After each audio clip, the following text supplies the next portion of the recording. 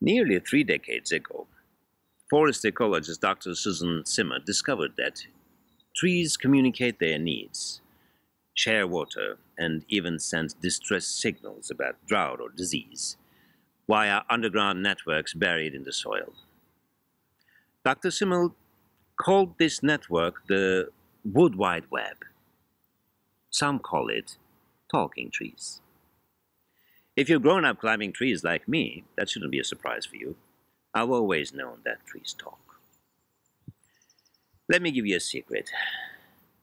They can also see, hear, and smell. So, you know what it means, right? They know what's going on Earth, they feel the pain of it, and they even comprehend who to blame. Did I say who to blame? Blame. Such a humanistic expression that no talking tree would ever use. No. Trees don't blame anyone, and Mother Nature never judges. Mother Nature only tries to survive and heal itself. After all, forest restoration is among our best climate change solutions available today. See, no matter what we do, no matter how selfish we are, nature helps us to have a chance. That's why I thought a forest would be the best place for my talk. A forest is like open arms ready to embrace you without judging, to give power and support. It feels safe to be among trees. Fewer thoughts come to your mind, and the hustle and bustle in your head quiet down. It's easy to distinguish between what is important and what is not. Let me tell you what is important. People like you. While climate change is one of the greatest threats facing our planet, because of people like you who care about our planet are standing together to take action on climate change, there is still hope. This is what I would like to talk about today. Having hope. Hope, by the way, is not optimism.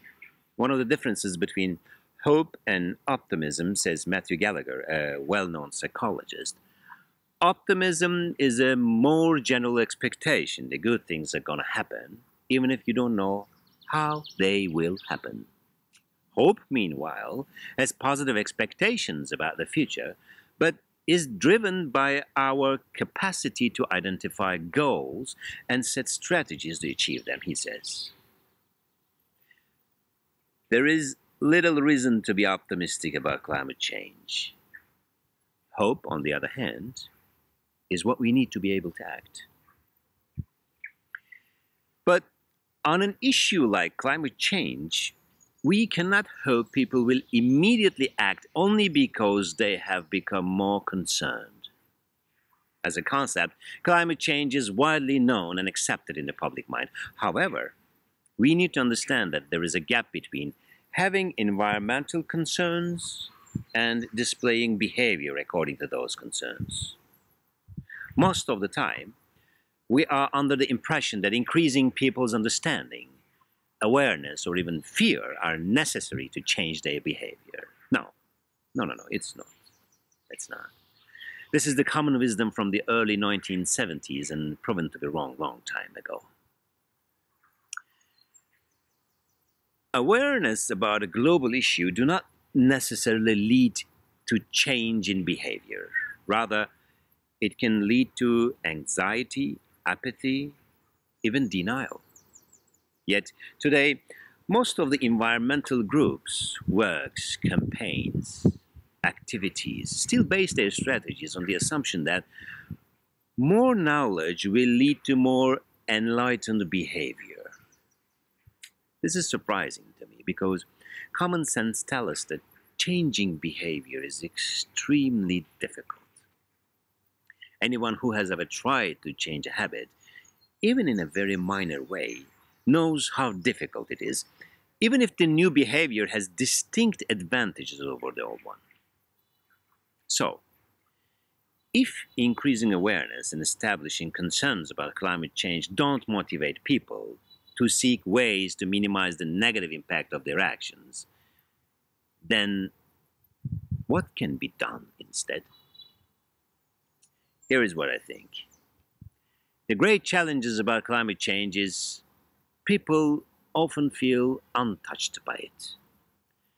Climate change is often conceptualized as a threat we should be concerned about, rather than as something we know how to act on. Calling for urgent action does little to help people figure out how to respond concretely. It only causes them feel overwhelmed and disconnected. This is where art can make a difference. Art does not tell people what to do. It touches people's heart, gives hope, inspires to act. As an actor and performer, let me try to tell you how art can do that. Most of you know the feeling of being touched by a work of art, a song, a play, a movie, a poem, a novel, a painting, even a character. When you are touched by an art piece, you are moved. When I say moved, I mean you become aware of a feeling that may not be unfamiliar to you, but you don't focus for any kind of reasons. We call it a transformative experience. And once you are exposed to such a transformative experience, it alters your perception about life, yourself, and others. As a result, you can't avoid to take action. This is why art is so powerful. It can change the world because it can change people and the way they see the world. As an actor who is continuously seeking to create this transformational experience on stage and screen over 25 years, I've witnessed that on several occasions.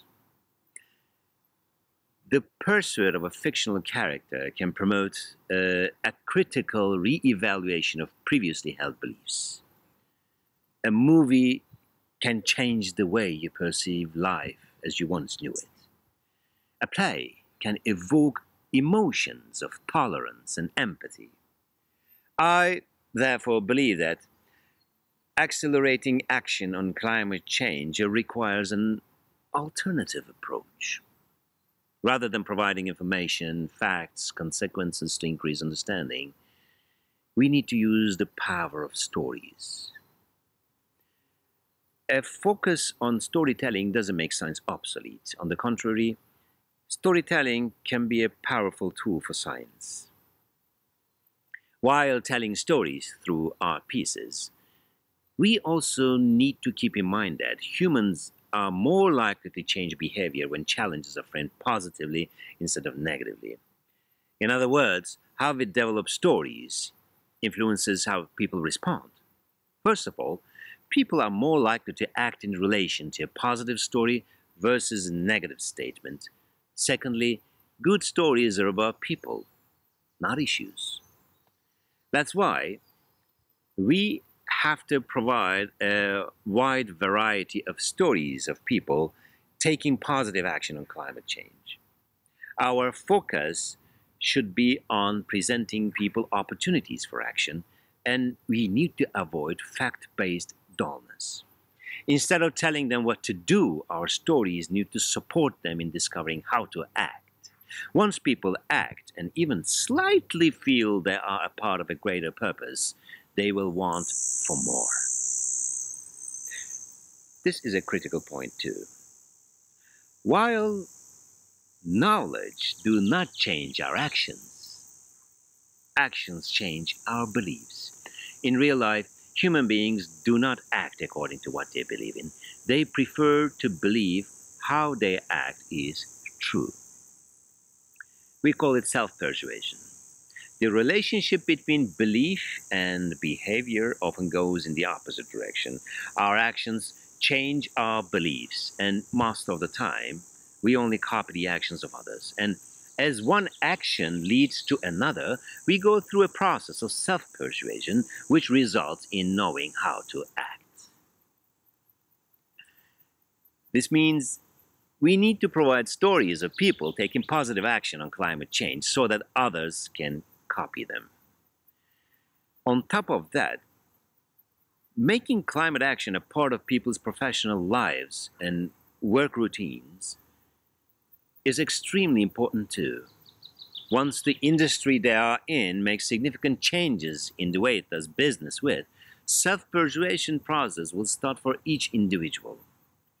Once they are pushed to act in a different manner, what they believe will also be shaped accordingly. Since groups of people who have a shared expertise and passion are better at learning from each other, communities of practice can expand the notions of climate action. Let me give you a very recent example. 3 months ago, İKSV, the Cultural Foundation, delivered me the report titled Arts and Culture for Ecological Transformation, which invites the world of arts and culture to work on solutions on ecological crisis. Even though I have significant concerns about the ecological crisis, when I read the report, which provides stories about new approaches and practices in the field of arts and culture in Netherlands and England, I realized as an industry, we have a massive potential to initiate climate action, but not leveraged enough in this fight. That's how I decided to come up with a podcast series called Earthlings. Can Art Heal the Planet? In this podcast series, we invited change makers who put significant effort to make ecological transformation in arts and culture in our country.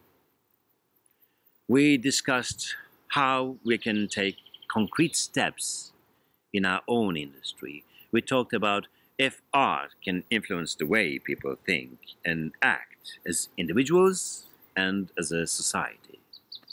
The more we talked about it, the more we discovered the tremendous power we have to change culture norms on climate change. We discovered that storytellers and content creators are key communities of practice, which have a pivotal role to play in helping society to shift to an action-based conceptualization of climate change. I believe that one of the major responsibilities of creative community is to create change in the world. We have to search for new ideas and find unorthodox ways of approaching contemporary issues.